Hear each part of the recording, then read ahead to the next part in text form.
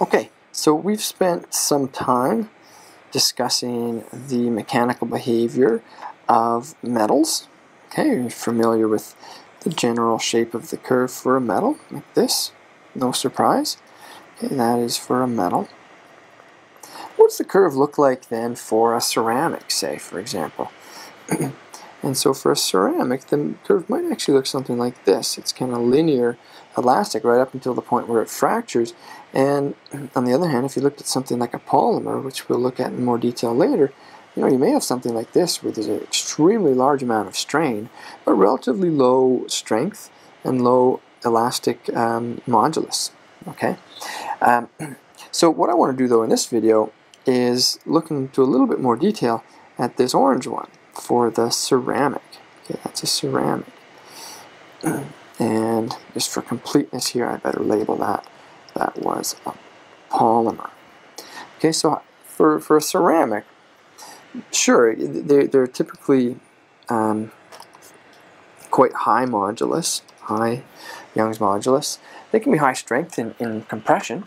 That is, if you take this is a piece of chalk, one of my beloved pieces of chalk. If I squish it like this, that would be compression, and they're quite strong that way. In tension, they tend to be weak. Little cracks in there tend to create stress concentrations, and that leads to the low properties in tension.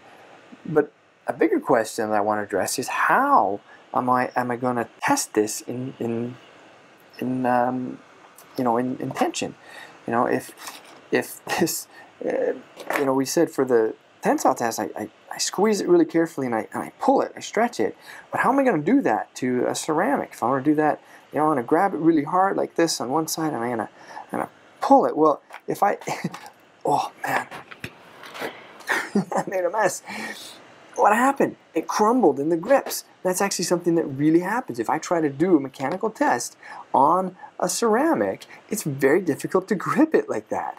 It tends to crumble. And so how instead do we do a mechanical test on a ceramic? Well, the answer is we often don't test them in tension. And what are some reasons? Well, it tends to be difficult to grip. It crumbles in the grip. Okay. Another reason is they're actually pretty difficult to machine. To form, I could say. A more technical term would be machine, because often you would take the sample and you turn it on a lathe and cut it to the shape. The classic shape for a tensile specimen was something like this. Right. Well, that shape, even whether it's cylindrical cross-section or rectangular cross-section, is quite difficult to machine from a hard, brittle material. The bit tends to wear away really quickly when you're cutting it because it's so hard. The ceramic itself tends to crack and fracture, so you lose lots of parts. So instead, we'd like a simple part geometry that we could maybe cut on a water-cooled wheel or something like that. Something simple, some simple geometry. And another thing, which we won't really elaborate on too much, but machine alignment is very difficult to achieve. Let me elaborate briefly on that. Okay, so it's difficult to get really a valid tensile test. So in this specimen over here, for this to be a valid uniaxial tensile test, we'd have to get this loading axis here aligned exactly with this long axis of the sample so that all the load is in tension.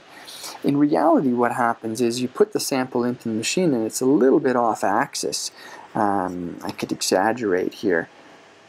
I'm exaggerating greatly. But if I put a ductile material like a metal into the machine and I loaded it off axis like this, and I gripped it, I applied it, well, what would happen is it would deform plastically and it would eventually become elongated with the loading direction. and provide, I mean, I greatly exaggerate this, but if it was just slightly off axis, it's okay. Some plastic deformation would allow the sample to, as you go through here and it plastically deforms, very quickly it becomes aligned with the loading axis. Ceramics are so brittle and they fail at such a low value of strain that it's difficult to get it aligned just right in the machine.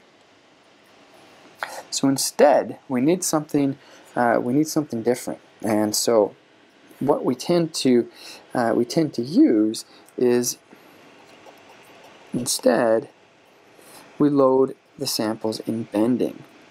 Okay, load it in bending. And what does bending look like? Well, bending, you need a beam, and so the specimen might look something like this. I'm going to take a rectangular cross-section, although you can load other cross-sections in bending. And then what you do is you support it in a couple of places on the bottom. Like this, you have a couple of supports. And then you load it. Now this particular one is supported in 2 places on the bottom, and a load is applied to the top. So it's called 3-point bending. Okay, this one is 3-point bending. Now, in research, 4-point bending is actually a little bit more trusted. It's it's more repeatable, more representative, but 3-point bending is quite easy to do, and for that reason it's a good one to discuss at this point. So a few things that we'll need to define here are this span here, call that the length, sample dimensions, we've got the sample height, and then we've got this sample, we'll call it the width there. Okay, and this simple part geometry is really pretty easy to machine. You just slap it onto these lower supports and apply the load, and Bob's your uncle, you get your test. Well, it's not quite that easy.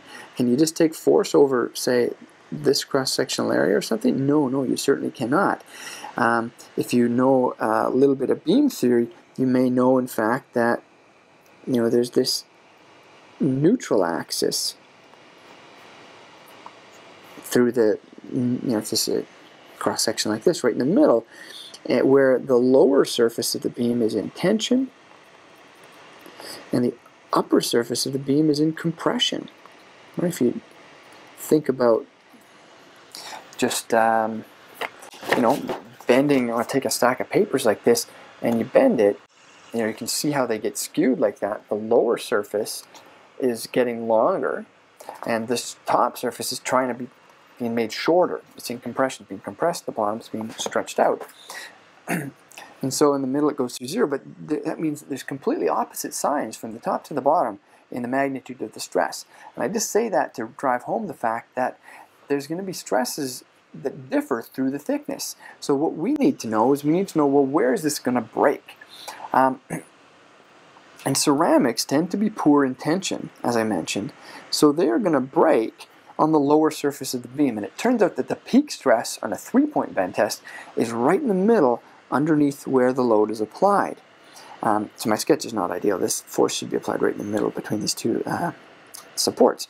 But that's where the peak stress is, right here. That peak stress is right in the middle on the lower surface of the beam. That's the peak tensile stress. So it's there that we calculate the stress, and at fracture we call that the fracture strength, or the bending strength. So the equation for what the stress is on that lower surface of the beam in the middle, we could call the 3-point bend strength, and it is this, 3FL over 2 width times height squared. Okay, so that is the calculation. You could derive that in perhaps a different course, a mechanics course, beam theory course, but that is the equation for the peak stress on the lower surface of a beam loaded in 3-point bending, and that's how we would create this curve typically for a ceramic, the one we have all the way up here. Okay, so you would actually do it in bending and plot it there like that. All right, thank you.